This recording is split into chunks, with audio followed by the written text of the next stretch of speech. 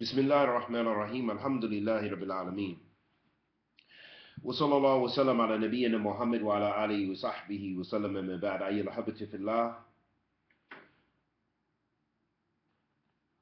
Takfeer وتبديع وتفسيق, these are Sharia rulings.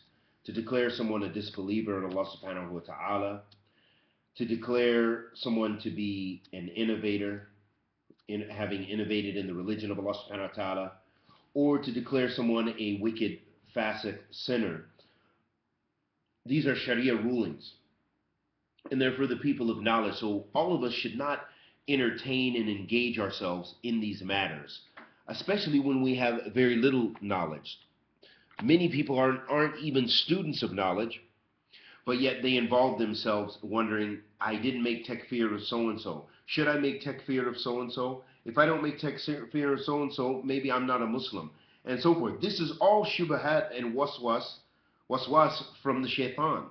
This is from the shaitan whispering to you to confuse you about your religion, so much so that you begin to leave off those things which Allah subhanahu wa ta'ala has made an obligation upon you.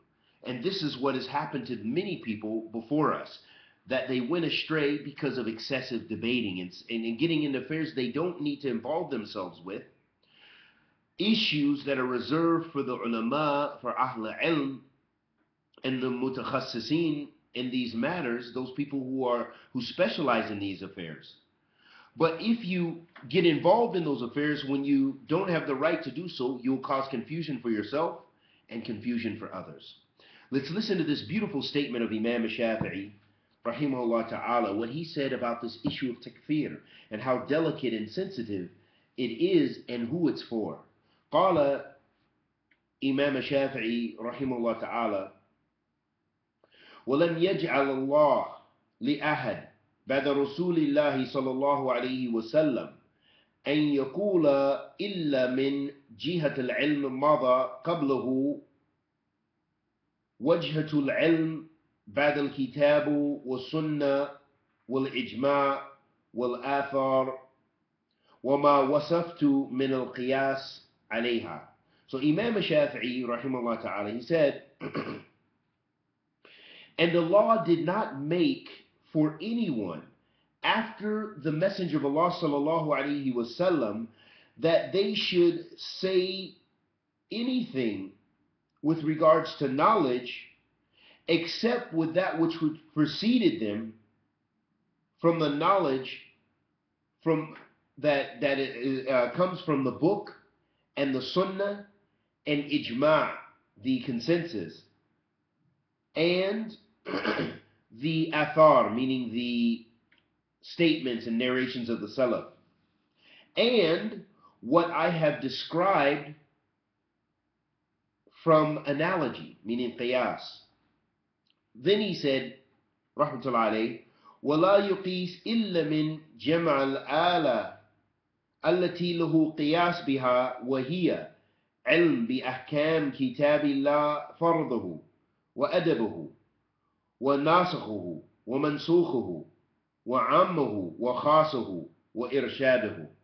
Imam Shafi'i rahmatullahi alayhi then said, and there is no analogy except for the one who has compiled or who has acquired those high aspects of knowledge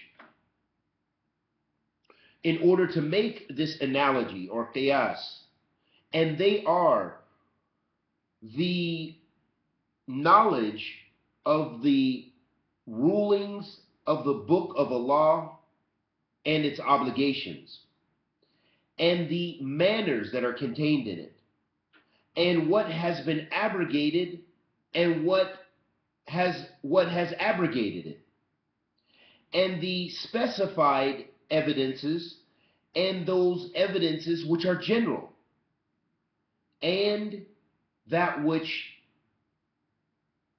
guides and gives guidance and illustration, letting us know, ahabati fillah, that we should not engage in these high affairs of declaring people to be disbelievers or having confusion. Yes, as Allah subhanahu wa ta'ala says, if you don't know about something, you're confused legitimately about something you've heard from some shubahat, then you ask the people of knowledge on how to deal with those things. But as far as carrying that on your chest, weighing yourself down with those things that you have no right to entertain or involve yourself in, then no, this will only cause you more confusion in your religion.